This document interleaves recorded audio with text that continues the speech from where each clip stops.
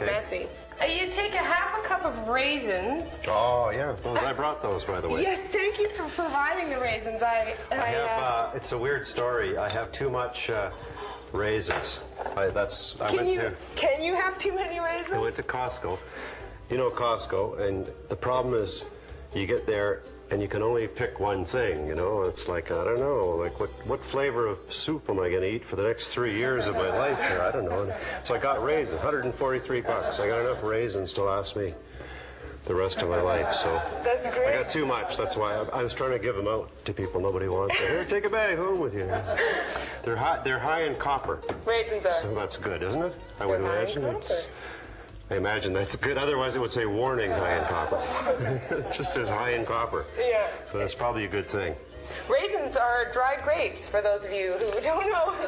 Does everybody know that? Oh, people know that. Yeah, the dried grape and then dried plum is a prune, right? Yes, yes. And then after that, it was like dried apricot is just dried apricot. That's the point where the language people just stepped in and said, all right, enough. This is nuts. If you're going to leave something out on the shelf for the day, forget it. I'm not giving it a new word. You know?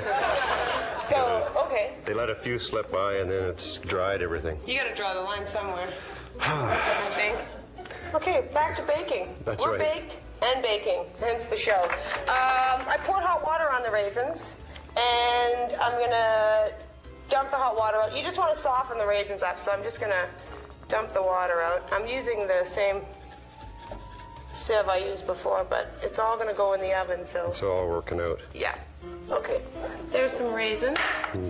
I have that in there. What this calls for is 1 whisked egg. So we have our lovely organic free-range egg. Okay. I ovulate organic free-range eggs. I'm very healthy. Do you have the free-range chicken, too? What's that? The free-range chicken, you have that? I haven't come up with a marijuana chicken recipe. Oh, okay. That's a very BC thing. People willing to pay extra money so the chicken can run around a bit, you know, have a nice life. Yeah. They can feel good about themselves and sit there, oh, yeah, hey, he was happy, yeah? He got to run around the barnyard. And the meat's better, right? That's it? They taste better, hands down. They taste better, no doubt about it. Some organic food tastes better. Same with rabbit, by the way. I don't know. If the rabbit's been all cooped up, yeah, the meat's not as good as if he run around. Same thing. Or if you can get a rabbit that's been a children's pet, and he's been loved and he's been cuddled, oh, the meat just falls off the bone. This is a half a teaspoon of vanilla. I'm putting that in there. Vanilla is delicious in all things. Usually I just do this. Recipes, my friends, are merely suggestions because everybody's house is different. Everybody's appliance is different. So let's recap. A half a cup of butter, a half a cup of brown sugar, 2 tablespoons of shake ground into a fine powder, 1 beaten egg, half a cup of corn syrup, 1/4 teaspoon of salt. The key to butter tarts is you don't want to mix them too much. You just want to mix them enough until they're done. Yeah. So I'm thinking instead of that joint, I should have brought a pen, actually. A couple drops of lemon. And I'm just going to beat this just until it seems sort of... We'll take that out. And we'll take our half a cup of raisins, and they call it folding. You're supposed to watch yourself. Okay. You're supposed to. Yeah, they can jump at you too. The raisins in. If you beat it too much, it sort of affects the texture of the butter tart. So that's why you just want to mix it and then stop. Erwin, you have this great job. I'm going to give you a fun job. Okay, I'm the gloop guy, right? Yeah. I can pretend I'm like one of these army cooks, you know? Guys are going through a line, clunk. Alrighty. You can do it any way you want to do it. This is interpretive tart filling right here on the show. Here's the thing about eating wheat food. Everybody's different, so it's crazy. They're like, what'll happen? So always my suggestion is like start slow. Eat a little bit and then go back for seconds, because wheat's great to eat if you eat just the right amount, but if you eat too much, you know, too much can actually scare people away from wheat, but if you just get the right amount, it's fabulous. Or at least for a while it can. Have all the glaucoma patients over during the holidays and feed them these. Wheat's good to help stimulate the appetite. Many people with cancer and AIDS. I mean, and countless. Shingles, insomniacs love to eat weed. There's actually no bad press. Do you know of any bad press on weed?